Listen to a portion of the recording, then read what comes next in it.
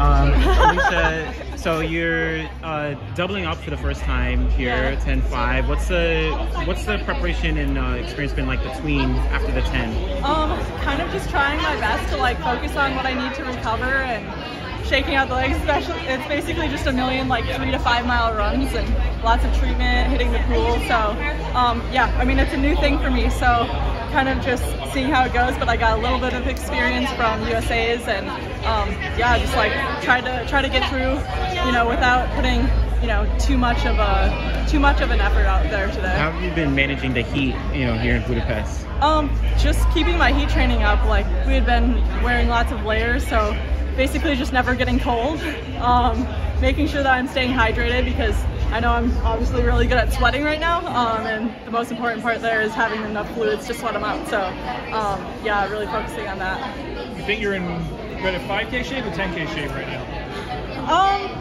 I mean, I would say generally towards the end of every season I get better in the 5K, but I mean, I think, you know, I did a great job this year of keeping my scopes on the 10K, not going too far down in volume. So yeah, I mean, I guess we'll see. I'm planning on trying my best to mix it up and see what I can do to try and match that. Do you think the final will go a bit different to the 10K?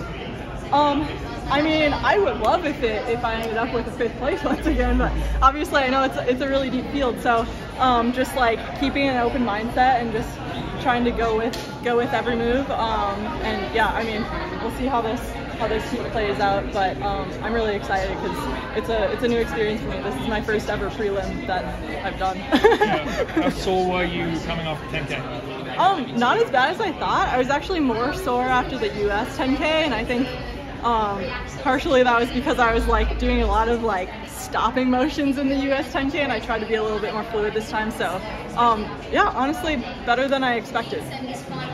And I mean, like you said, you got 5th, right? It's not podium, but yeah, significantly better than the past 2 times, right? Yeah. Are you feeling motivated now going into the 5, despite, you know, some still tough competition? Yeah, for sure. I mean, you know, every chance you get to put on the USA uniform and get more experience is awesome, and you know, seeing what I can do in this 5K to prepare us for, you know, what does it look like for Paris next year?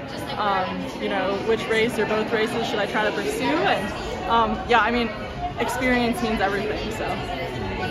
Dathan mentioned that some of you guys at OAC have been using sodium bicarbonate this season. I'm wondering, what's your experience with it? How often have you used it? How do you receive it?